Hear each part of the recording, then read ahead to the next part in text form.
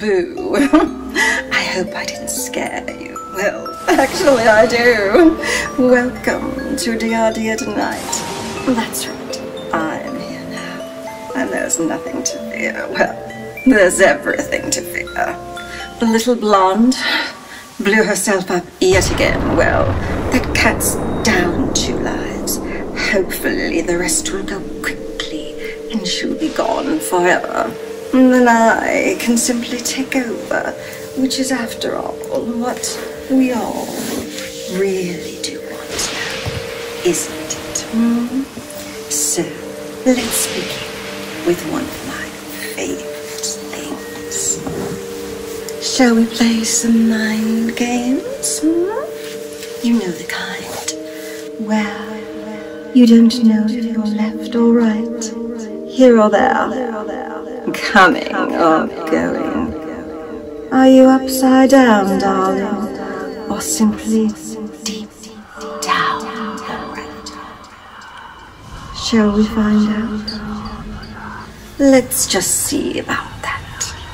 So join me as we take a look at what the US military's psychological warfare did during some of its campaigns to scare the living hell out of its opponents.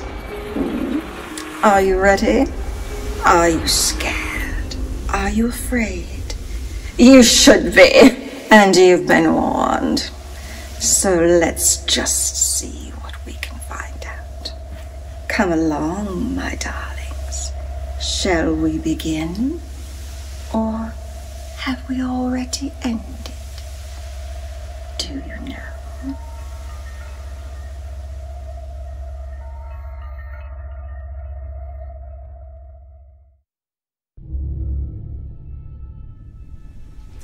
Patton is Patton, and there will never be denying his place in military history as an absolute genius of warfare.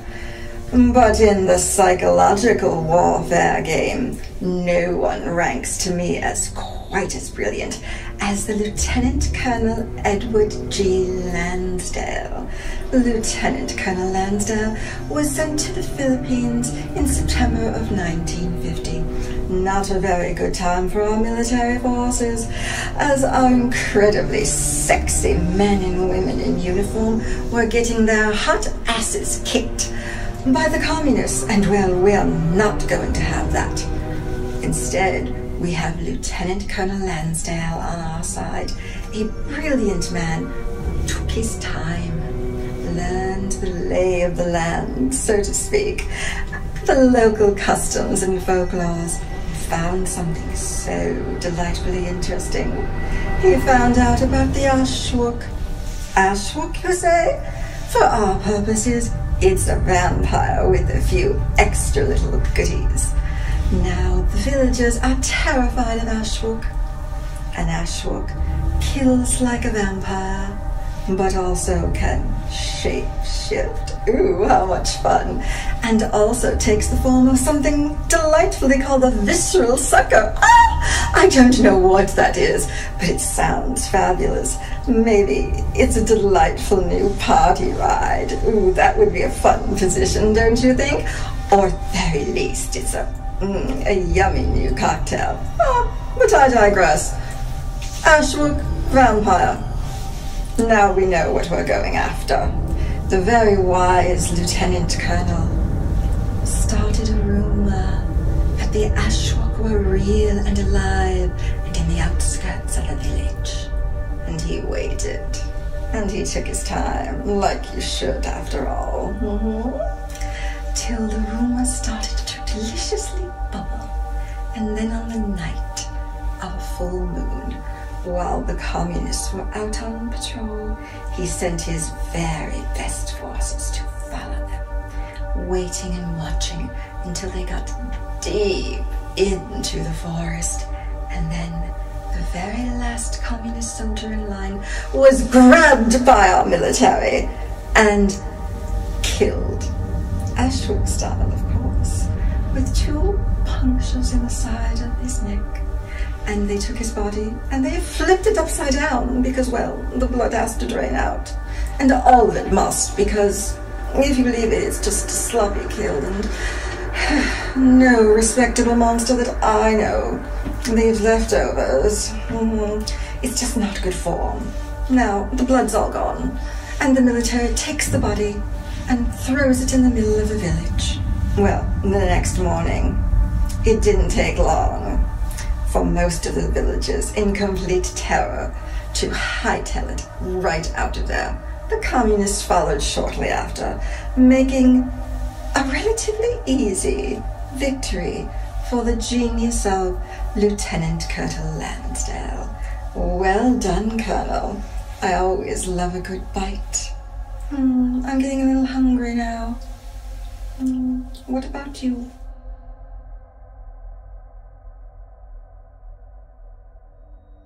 Now, my darling, shall we fast forward a bit? Good. Let's go to the Vietnam War and the United States military's use of ghosts. Don't even think, Casper. Don't get me started on that. Breathe, evil thoughts, breathe. Let it out. PSYOPs and ghosts in Vietnam. A delightful combination. Let me tell you how they pulled this one off. It seems that in certain villages in Vietnam, they're terrified of what's called a wandering soul. A wandering soul is that of someone who's died and was never buried. Without being disrespectful, it is reasonable to presume that during any conflict, especially a war, there are a large number of bodies remaining unburied. Thus, a huge number of wandering soul ghosts. And the military took a page right out of that big, thick, naughty black PSYOPs book and created the ghost tapes. That's right, the ghost tapes. Primarily and infamously famous is ghost tape number 10. Interested? Have a listen to ghost tape number 10. That's right, here it is, the actual tape for you. It begins with the sounds of a Buddhist funeral,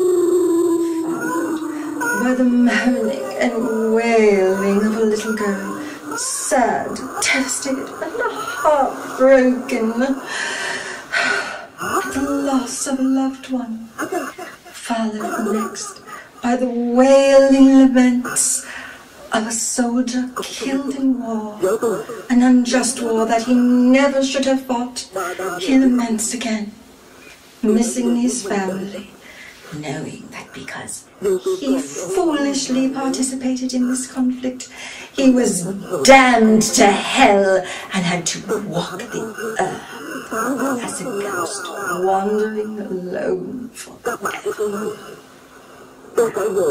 While these tapes may sound like a party mix to me, they were played from airplanes, from the sea, and from base camps in the United States military. Not so scary, is it? Actually, party, yes, maybe just a regular night in my house. Do come sometime. I think you'd enjoy it. But this particular operation met with mixed results. Not quite as successful as the Auschwitz, but it did still scare some of the villagers, making some of the advancements in Vietnam for land a bit easier. Not an overall success, a minor one, but still interesting nonetheless. So I guess it really does confirm what we've all known. Vampires rule. Ghosts suck. I know, it should really be the other way around.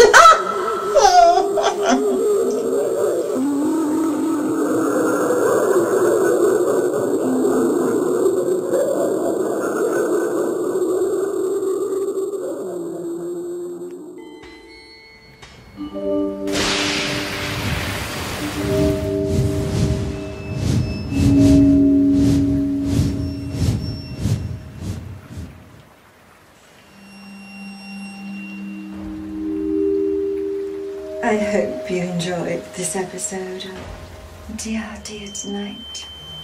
If it's one thing we've learned is that the mind is very tricky. And sometimes the scariest things are what you don't see. Well, it's time for me to enjoy a little bump in the night myself. I will see you soon on another DRD Tonight. Until then, my darlings, misbehave. It's much more fun.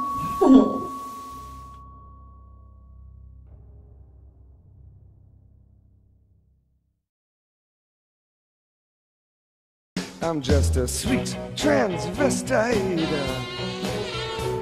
from transsexual Transylvania.